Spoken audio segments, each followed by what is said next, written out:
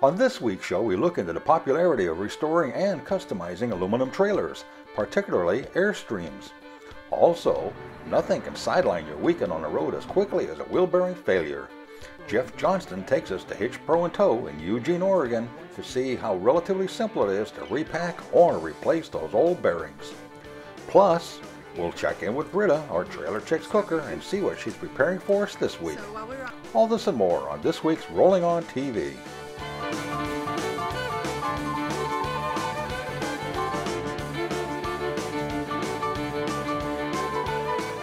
Rolling on TV is brought to you by Winegard, America's leading satellite TV antenna.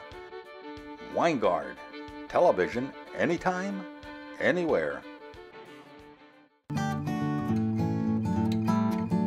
One can't help but notice that when you're on the road or at a campground, the number of restored and customized vintage trailers. Many of them are finished in a nice shiny aluminum. And one of the most popular brands is the iconic Airstream. The popularity of restoring and customizing these beauties is growing more and more.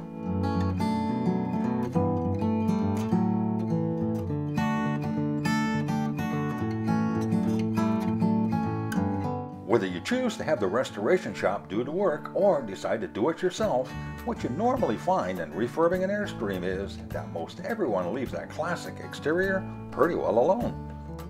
All you really need to do is a good cleaning and lots of polishing. But the interior, that's a whole different story. So over here we put in a big countertop in the place of the other gaucho, and this will give us a lot of work surface areas. A while back, we paid a visit to Jeff Johnston, the founder and publisher of Trailer Chicks magazine, at her home and office in Suave Island along the Columbia River in Oregon. Her home is a 1976 trailer that she lovingly restored and decorated. Her mobile home shows exactly how one can remodel the interior relatively easy and exemplifies what Trailer Chicks is all about, living luxuriously in a small space. And added some bling here for the countertops to get some things kind of shiny and updated a little bit. Sometimes what begins as a simple restoration project for yourself can quickly turn into an extended career. Matthew Hoffman from Santa Barbara, California, an architect by profession, bought and refurbed an old Airstream for himself. Before long, he was designing and refurbing Airstreams from clients from all around the country. One look at his interior designs and you'll see why Airstreams are what we call in the hot rod world sleepers. In other words, when it comes to the outside appearance, one looks pretty well like another. But step inside and each one is a world of its own.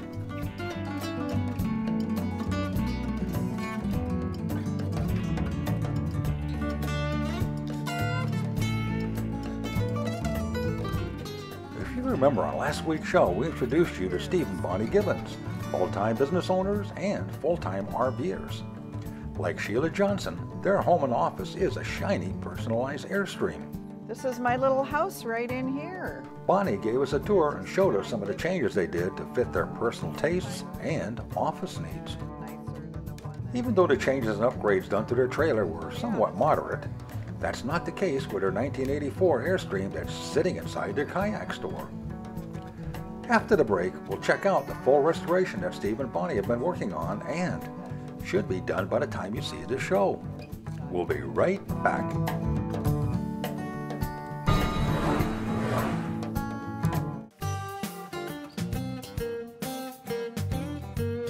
With the Winegard Traveler, you can watch any program on any TV, no matter where you are. Winegard, TV without compromise. For more information on Winegard satellite antennas, visit our website at winegard.com.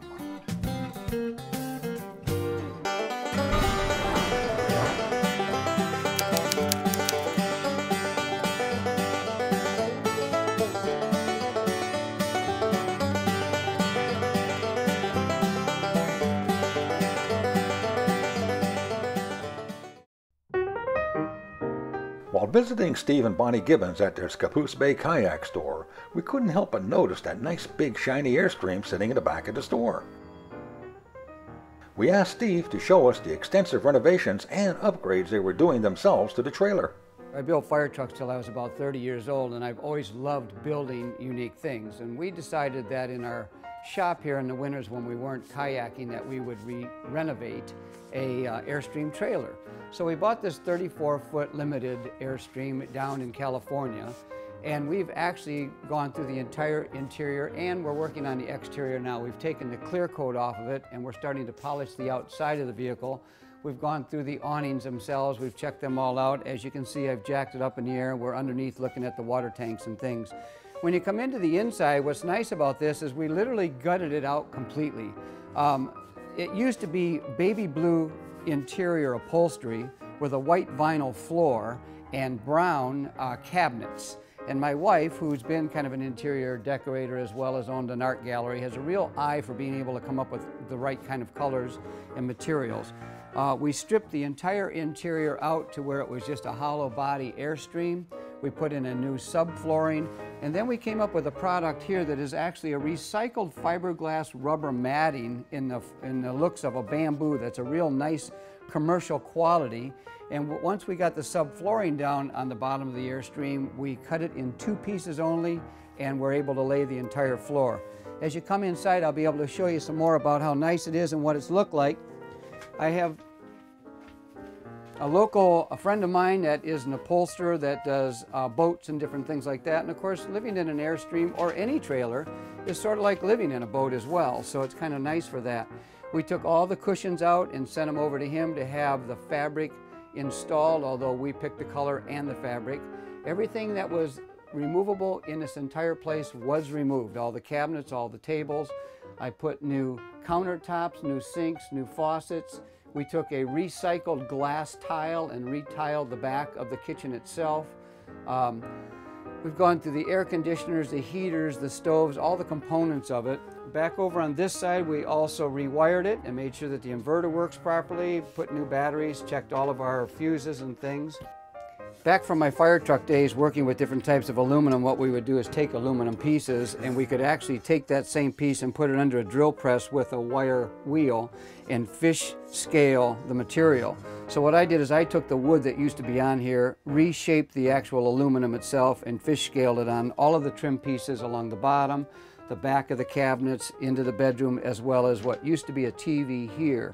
The inconvenience was sitting on a couch and being able to turn to your left-hand side and watch the TV, so we mounted a new flat screen TV over by the kitchen table so you can sit here comfortably and look at the screen itself. Makes it a little bit easier. Again, we're in the middle of the process of rewiring. We've got this all set up. I put new battery selector switches and things like that on it. We are just finished the antenna on the top. We're running the wires for the new flat screen TV over off by the kitchen. We've come through new countertops, new recycled glass backing on the kitchen. We resurfaced the dining room table itself, installed a flat screen TV, new slide out cabinets all in the same material, resurfaced the refrigerator, redid the interiors of the cabinets themselves. When you get into the back area, we tiled the back the back bathroom, and also put in a nice brass sink, relined the entire interior of the shower and redid the shower basin. In the back bedroom itself, we put in a new mattress, we've redone the carpeting and repainted. There wasn't a real lot that we had to do actually in the bedroom. Once this was all out of here, we could lay the floor. We went through the booster reels that are for the electrical wiring and the water to make sure they all work right, and then put it back together again as well. We're about 2 weeks from being completed on this project, and then it'll be up and ready for sale. And as I mentioned earlier, we have a lot of people that are interested in it already, so we're excited about that. We think it's going to be a real nice trailer for somebody when we're done. I just thought this was kind of interesting how Airstream had designed this back in the 80s, and maybe they still do, but this is kind of nice how that just kind of drops right down into a bed like that, and then rolls back up the other way again. And the same thing is going to happen with this one up front. It's kind of a small children's bed, but it also folds out and double folds like that as well. And then of course you've got the dining room table can fold down, so there's lots of sleeping area. And then of course underneath all this, we came back through and redid all of the cabinetry and stuff underneath with new flooring and all of that too. So it's an Airstream. It's got some unique things to it that I like. Well, if seeing these beautiful customized trailers has whet your appetite, now's the perfect time to start looking for one. If you start restoring one now, you may have it ready for this upcoming summer. Coming up, Jeff Johnston shows us how to keep rolling on with the properly maintained wheel bearings.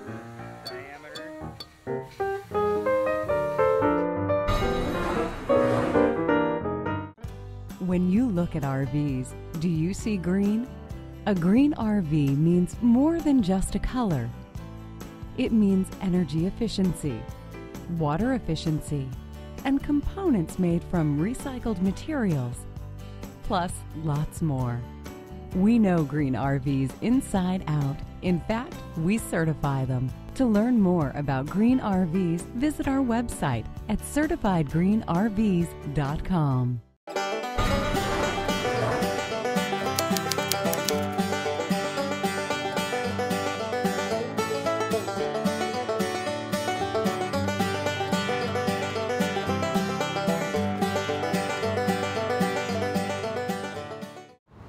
Apart from a tire blowout, nothing will stop your RV vacation faster than a wheel bearing failure. And it's a fairly easy problem to avoid. As a rule, the manufacturers recommend you repack your wheel bearings about once a year, depending on use and mileage, of course. We're here at Hitch Pro & Tow in Eugene, Oregon, where the pros here are about to start on a wheel bearing job. They'll show you how they do it, and we'll also show you how you can do it at home using simple tools. Here's how it's done. It's always safety first for any project of this type. The Hitch Pro crew uses heavy-duty commercial jack stands to support the trailer by its frame with its wheels off the ground. With limited jacking equipment, you can raise and support one wheel at a time at home.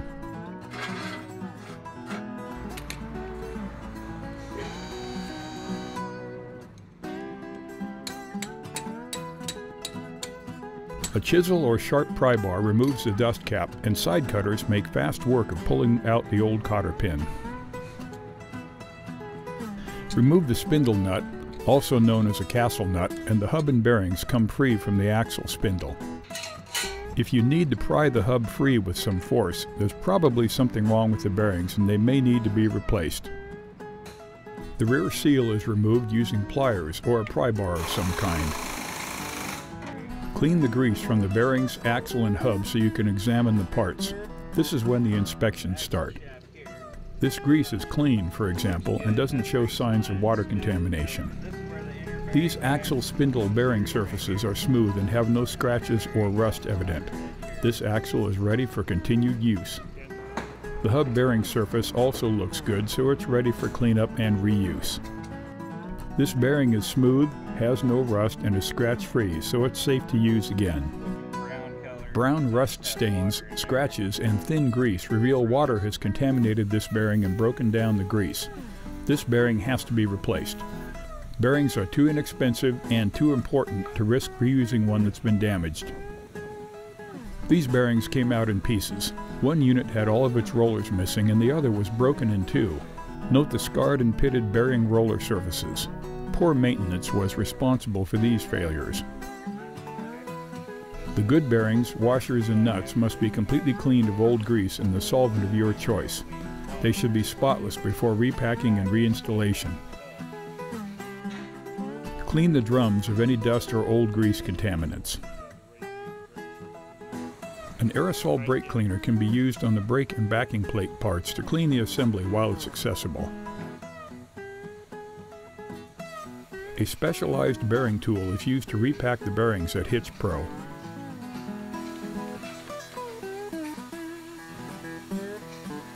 You can also do the job at home by hand, as technician Brian Wilson shows us. It's a bit messier, but just as effective. Take it in the palm of your hand, force the grease through the rollers. That way you're getting the grease down through the back here into where the rollers are. If you just do it like that, you're not really accomplishing a whole lot. You want to force it through on the end. Whatever you got left, wipe around the outside.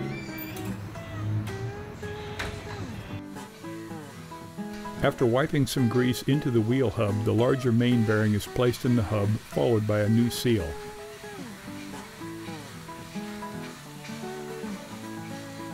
Brian used a handmade tool to drive the bearing into place, flush with the hub surface and no deeper. but you can use a hammer and block of wood.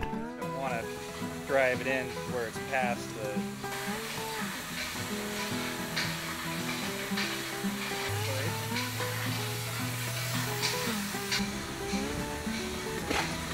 The hub with repacked bearings in place slides back on the spindle and the washer and castle nut are installed. And does that washer have a castle nut that goes on over the water? Adjusting the nut calls for some practice and finesse. You don't want it too tight or too loose. Best way to do it is if you have a pair of channel locks, you can rotate the hub by hand. Just kind of rock the castle nut back and forth. Snug the nut down so the drum still turns, then back it off a bit to line up the next slot with the cotter pin hole. You may need to repeat the snug and back up a couple of times to achieve the right adjustment. And then once the cotter pin's in there, sometimes you can back it off just a hair. Install a new cotter pin and snap the dust cap into place.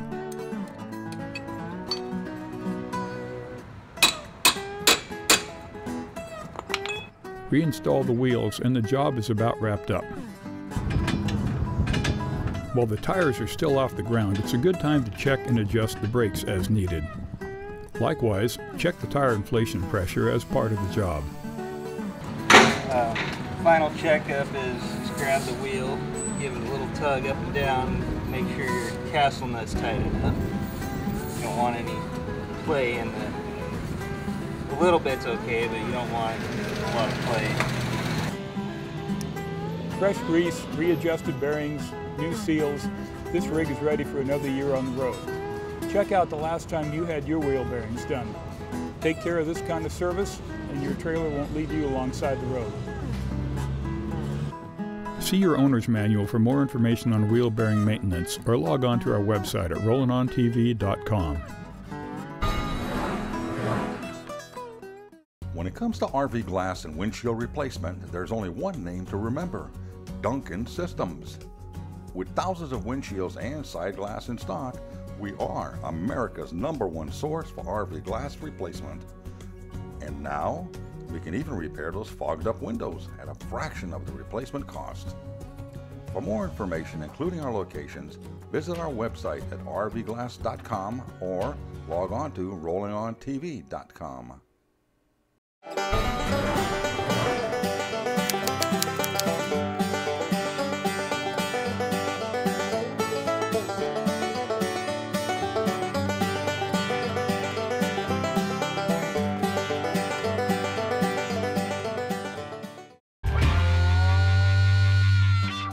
I'm going to show you how to make a really quick quesadilla, and I'm using a cast iron skillet. It's just a flat top griddle that's really nice, gets good even heat. So I have my chicken already here, but it's a little bit cold because it's been in the refrigerator, so I'm going to take the heat off, just putting it on the griddle. So this will just take a minute because the pan's so hot, and it'll help to cook the quesadilla quicker. Then I'm just going to slide that off into a bowl.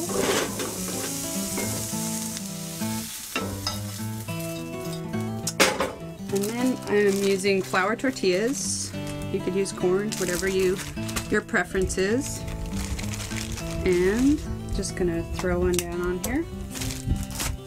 You could choose whatever kind of cheese that you like or whatever you have on hand. Goat cheese would be great. You could use different kind of cheddar. You could use a fresh Mexican cheese. So I have that, and then I'm just going to add my warm chicken back on top here. Then I'm going to add a little bit of fresh chopped green onions. You could add white onions, yellow onions. You choose what you like. You can use cilantro. I love cilantro, so I tend to put it on most things that I eat. And then if you want, you can add a little bit of salsa. This is just a jarred salsa. And now we're going to put the top tortilla on. Give it a good press down. And then I think it's ready to flip. It cooks in probably 3 minutes. And then we'll just let that go for about probably 3 more minutes and it'll be ready to eat. While the quesadilla cooks, I'm going to step over here and make a strawberry drink. So while we were on the island, we got some beautiful hood strawberries, and I used about a cup of strawberries to a cup of sugar and let that macerate for a couple days in the refrigerator, and it pulled out all the juice and this beautiful, beautiful red juice. And then you mix in with that about half as much vinegar, and I used apple cider vinegar, and that creates what is called a shrub.